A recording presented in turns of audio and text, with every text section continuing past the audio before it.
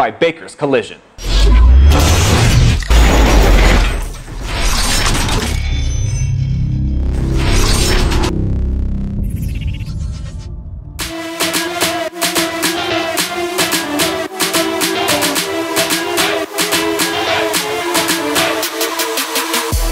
Our first nominee this week is Jesse Leeth, the Mohawk Jr. running back / inside linebacker. 27 carries, so he was a workhorse, only 63 yards, but scored every touchdown for them. And then the huge catch, the 51-yarder to set up the game-winning score as they beat Bucyrus on the road, 20-13. They utilized this guy like crazy. It came up with the biggest plays in the biggest moments. Yeah, he did a great job. I was really impressed with him and his play. Obviously worthy of being a primetime performer of the week, giving his team an opportunity to win in a big game that they had to have. Yeah, the 3 touchdowns in there, 2 catches, 64 yards, but none bigger than that 51-yarder, like I said, to set up the game-winning score. Cam Todd, Mansfield Sr. quarterback, 20 of 23, 238 yards through the sky, 3 touchdowns, no interceptions is the number that I know that Effie likes, and I think it's now 3 straight weeks with no turnovers for Cam Todd. Also had 7 carries, 56 yards, and a touchdown as they beat Ashland 56-21. Just another impressive performance by this kid. I can't say enough about how comfortable he's become in that offense and how great of a job the staff has done with making him comfortable and doing things instead of, sometimes as coaches we tend to look at the board and say this should work, that should work, instead of saying no, this is going to work because he's comfortable with it, and the staff has done that, and Cam is really flourishing right now. He's doing a great job. And the intangibles, man, they're probably the best leader that they have on that team. Absolutely. Big reason why the Tigers are 7-0.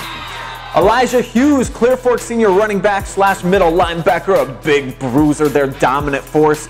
3 carries, 19 yards, a couple of touchdowns for them, had 2 catches, 34 yards, and then 4 tackles and a sack, so he was just kind of everywhere for the Colts on homecoming night when they beat down Ontario 43-7. Right, you've got to have a guy that can punch it in. Like you said, necessarily the rushing yards aren't real impressive, but getting into the end zone is. And when you have a guy that you can hand the ball off and go get those tough yards, it's huge.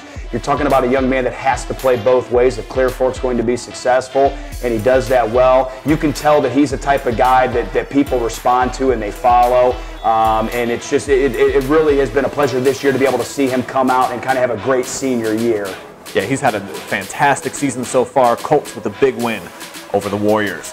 Tommy Zirzow back on the list. I think this is 3 weeks in a row for this kid, but when you're carrying the rock 26 times, you're racking up 185 yards against a D2 opponent, scoring a couple of times, and anchoring the defense that holds them in check. I mean, he belongs back on the list. 20-8, Lucas wins, and I just love the way that this kid plays, man. He's a big, bruising force. Zirzow is a throwback, really, and they always have a couple of those guys, but he is truly a throwback, and he loves the contact and he loves those tough yards, but he's also a big play guy. So it's interesting to watch him play football for Lucas because he fits right in that system. What I always wonder when I'm looking at kids like Zirzow and those guys for Lucas is who's next? Who's going to be the next kid coming up that's going to fit right into that system, but he does an awesome job for the Cubs. And he's got them vaulted #1 in Region 25 right now. Finally, we've got Wilson Frankhouse, the Galion Jr. quarterback / defensive back. 12 of 26, so the numbers don't blow you away for the passing, 125 yards, 13 carries, 60 yards, 4 pass breakups too.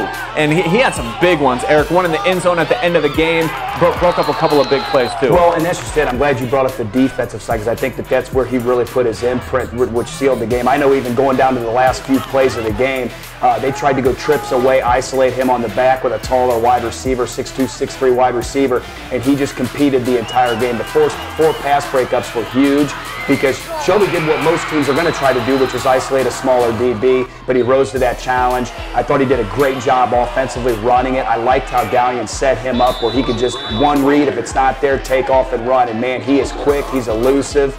And it was a pleasure getting to be able to see him play along with his boy Alsip because I thought those 2 kids might have been the best 2 players on the field. And they get the win, do the Tigers 13-12 on the road at Shelby.